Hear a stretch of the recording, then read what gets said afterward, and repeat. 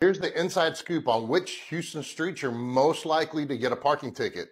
It happens to all of us. You're gone 15 minutes long on your parking meter and you get slapped with a $30 fine. But across the city, it seems like some roads are more riskier than others when it comes to getting a ticket. At the block level, the stretch of McKinney Street that consistently results in the most citations issued is right along the part between La Branch and Avenida de las Americas. This area, a short walk from Minute Maid Park, Discovery Green, and the George R. Brown Convention Center, has long been a hot spot for parking tickets.